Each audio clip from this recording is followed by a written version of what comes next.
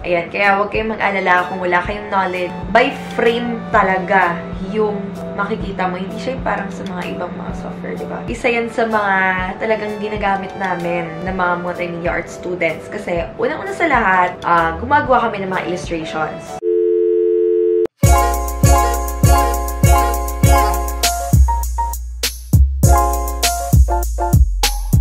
Hey guys! Good morning! Welcome back to my channel. And so for today's video ay isa na namang multimedia with Dean!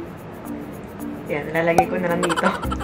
Yan, so anyways, so maraming mga nagko-comment or nagsasuggest nitong topic na ito. So finally, ito na yung topic natin. So nakikita niyo naman sa title, diba? Ang mga apps or softwares na ginagamit ng mga multimedia art students, hindi lang mga students kahit yung mga graduates na or yung mga pang-industry na siya na ginagamit na software. Pero bago muna tayo mag-start sa ating video, don't forget to subscribe to my channel to be part of the hashtag #DinDinRinDinPam. Click na nyo na rin yung notification bell para ma-notify kayo every time na may bago akong upload. Of course, comment down below for video suggestions and for shoutouts. So without further ado, let's get started with our video.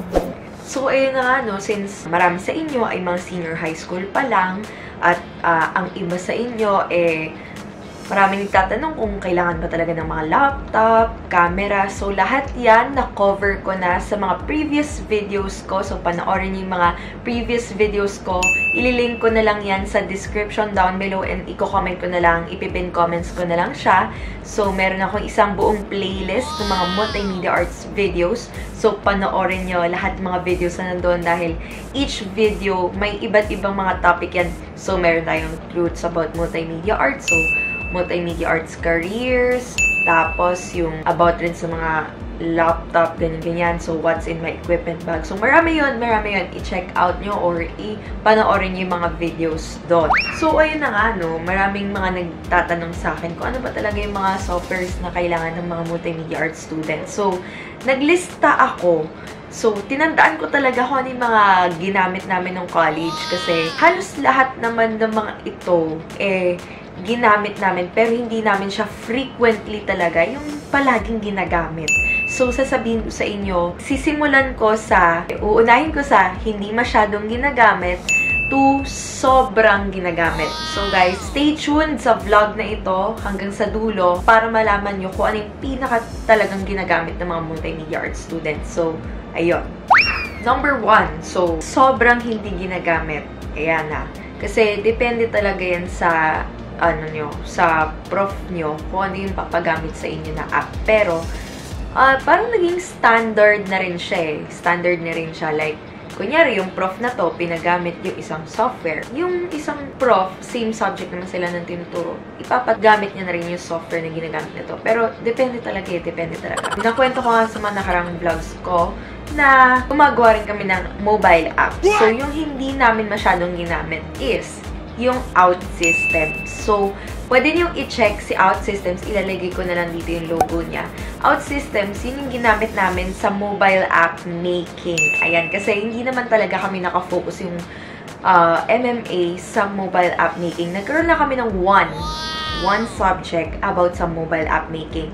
So, i-try nyo rin si OutSystems. So, gumawa ako ng game nun na, My Baby Learn. So, parang quiz siya para sa mga bata. OutSystems yung ginamit ko or ginamit namin para doon sa mobile app making. Ayan. So, next na app na sasabihin ko sa inyo is yung Adobe InDesign. So, hindi namin rin siya masyadong ginamit kasi ang Adobe InDesign, guys, sa mga hindi nakakaalam, kasi diba may mga Adobe tayong mga ririnig. So, mamaya ako sasabihin yung iba. Pero yung Adobe apps, kasi madami talaga yon. And Adobe InDesign, ginagamit siya for brochures, magazines. So, specific talaga siya. Kung kailangan mo ng, kunyari, newspaper, ganyan, yung pang maraming pages, si Adobe InDesign talaga yung ginagamit. Kami, hindi naman talaga, parang bihira lang kami, gumagawa kami ng mga magazines, yes. Gumagawa kami ng gumawa rin kami ng newspaper. Oo, pero hindi lagi. Ang maganda kasi dito sa InDesign is, kunyari maraming pages, no? Tapos, mahirap kasi, di ba, yung pag magpiprint ka ng magazine, hindi talaga siya yung page 1, 2, 3, 4, 5, 6. So, siya na yung nag-a-adjust para sa'yo. Promise, maganda yung Adobe InDesign kapag magpiprint ka. Di ba, 1, 3. Tapos, pag tinupi mo siya, yun yung magkatapat. Parang, basta yun, may magazine. I-check yung mga magazine nyo, tapos hiwa-hiwalin yung mga pages. Diba?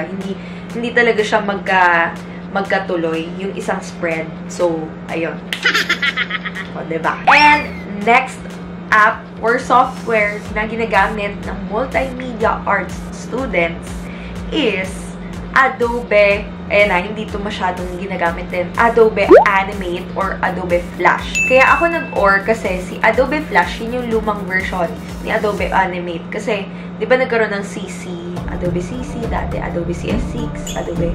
So, yung CC ngayon, alam ko, Adobe Animate na yung tawag sa kanya. In my own, ano lang siya, knowledge. Pero, ewan ko lang, kasi hindi pa ako nag-research. Ayan, so, Adobe Flash, ginamit namin siya sa, or Adobe Animate, ginamit namin siya sa 2D animation. So, ano siya, frame by frame yung pagdodrawing mo. So, parang gumalaw. Kaya nga, animation, diba? So, yun yung ginamit namin kasi maganda yung Adobe Animate or Adobe Flash kasi by frame talaga yung makikita mo. Hindi siya yung parang sa mga ibang mga software, diba? Ano siya, parang isang diretso lang. Yun talaga square na maliliit. Tapos, magdodrawing ka per frame. So, natrabaho si 2D animation. Promise. Kaya, hindi ko rin siya bet. hindi ko na betan talaga ang animation. Kahit yung 3D animation, which is sasabihin ko mamaya kung anong ginamit namin for 3D animation. So, ayun. Adobe Flash naman, ginamit rin namin siya for Animate. For ano rin siya, gumawa rin kami ng game doon. So, may codes din doon, guys. O, diba? May codes din doon. Kaya nga, diba, pag nag-open kayo, upgrade yung Adobe Flash. So, gumawa rin kami ng game doon. Mobile game. Sobrang beginner ko nun. Zero knowledge ako sa ganon. Sa 2D animation, 3D animation. Ayun. Kaya, natutunan ko naman siya and sobrang nakaka-fulfilling siya. Yan, so nabanggit ko na yung 2D animation kanina. So, jump na tayo sa 3D animation.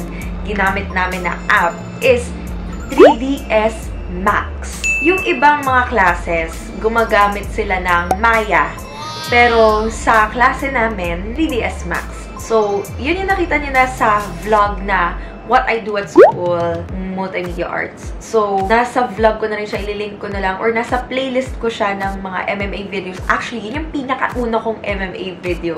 So, yun rin yung pinakaunang nag-appear.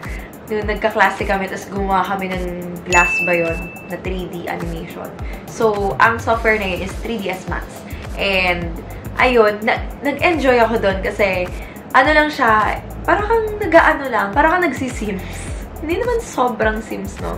Pero nag-form ka ng mga shapes, tapos i-model mo siya. Tapos, ang pinakamahirap lang is yung rendering. Kasi kapag yung laptop mo ay hindi batak, walang-wala talaga. Parang sobrang tagal niya marirender. Hindi siya talaga kailangan na may experience ka when it comes to these kinds of softwares. Kasi kahit ako, first time ko lang naman. Next, software tayo. So, kami ay nagkaroon ng audio class. So, ginagamit namin, nag-recording kami ng mga dub. So, nagda-dub kami ng mga teleserye, ganyan. Parang sa mga, K-drama, diba? Tapos gagawin mong Tagalog, ganun. Ganun kami. Ayan, so, nagganon kami. Tapos, rin kami, record rin kami ng mga radio commercials. And, mga spills, ganyan. Nag-radio drama rin kami. So, ang ginamit namin sa lahat ng yon is Pro Tools. So, Pro Tools yung ginamit namin. Alam ko merong Apple or Mac siya na equivalent, pero wala yung Pro Tools sa Mac eh. Sa Windows kasi kami, Windows naman ang ginagamit namin. Para rin naman siya mga GarageBand, ganyan. Pero si Pro Tools kasi is, ang ginagamit talaga namin sa school is industry-based or yung real world na kung ano yung ginagamit sa mga ABS, sa mga GMA, sa mga radio. So, Pro Tools talaga yung ginagamit nila. Kasi even yung mga profs namin, nagtatrabaho sa mga radio stations and sila yung gumagawa ng mga radio commercials. Kaya, Pro Tools talaga yung nila, yung ginagamit nila. So, yun. Ayan, medyo pumapatungo na tayo sa mga most frequently, no? So, ang next na sasabihin ko, dahil nga nabanggit ko nung nakaraan, nagkaroon kami ng 6 web subjects or yung mga HTML, CSS. Ito ay Notepad++. Ayan na. Hindi lang Notepad, may plus or Sublime. Ang dalawang ito ay ginamit namin. So, any naman dun sa dalawa ang pwede. Notepad++, hindi yung normal na Notepad. Kasi si Notepad++ at saka si Sublime, meron siyang, yung automatic na. Kapag nag-type ka ng ganito, tapos may choices ka na. Ganon. Kaya, si Notepad kasi parang very, normal lang. Si Notepad++, kaya may plus. Mas siya, may mga mas easy siya gamitin and si Sublime. Yes! Ayan na. So, next na tayo, no? Hindi ko alam, pero wala na siguro sa order tong mga next. Ayan, so, next tayo is Adobe Illustrator. Adobe Illustrator, isa yan sa mga talagang ginagamit namin ng mga multimedia art students. Kasi, unang-una sa lahat, gumagawa kami ng mga illustrations, mga logos. Dahil sobrang important niyan ang Adobe Illustrator when it comes to logo. So, gagawa na lang ako ng isa pang vlog ng kung bakit ka dapat mag-edit ng logo sa Illustrator. Hindi sa, yung isa pang app na sasabihin ko mamaya or software na sasabihin ko mamaya. So, ayun. Adobe Illustrator, very, very important siya kasi dito tayo nag-edit ng mga graphics natin, ng mga illustrations, kaya nga Illustrator, diba? Logos, ayun. So, Illustrator, pag-aralan nyo na rin kasi lagi yan ginagamit ng mga MMA students or ginagamit talaga siya industry standard. Okay, so jump muna tayo from graphic to video. So, sa video naman, pag-aralan nyo Adobe Premiere Pro, kahit na anumang mga editor nyo dyan, meron kayong mga iMovie, yung Filmora, or what. Ang industry standard pa rin is Adobe Premiere Pro. Why? I don't know rin, pero ginagamit talaga siya sa mga when it comes to films or movie. Kasi yun rin yung sinasabi ng prof namin na industry-based Adobe Premiere Pro. Tapos, kasi ito pwede ka mag-customize mga effects, ganyan. Nag-self-study ako ng Adobe Premiere Pro by making vlogs. So, naka-help rin itong pag-vlog sa akin sa pag-increase ko ng knowledge about sa Adobe Premiere Pro. So, ayun, self-study lang muna sa una. Tapos, yung prof ko, nag-add na lang rin siya ng mga additional ng mga information about Adobe Premiere Pro, ganyan. Pero nag-start pa rin naman siya sa basics. Ayan, kaya huwag kayong mag-alala kung wala kayong knowledge about sa Adobe Premiere Pro or sa mga other apps pa. Dahil yung mga prof naman, nag-start yan sa basics. Tapos, dig deeper na sila sa mga advanced na mga effects or na mga features. Ayan, so dadako na tayo sa most frequently. Tama ba? Most na nga, frequently pa. Frequently na ginagamit sa MMA, na mga MMA students, or kahit naman sa mga, sa industry talaga. Yun ay Adobe Photoshop. Oo, natandaan yun. Ay, nalaman nyo na. Oo, madali lang naman, diba? Adobe Photoshop talaga.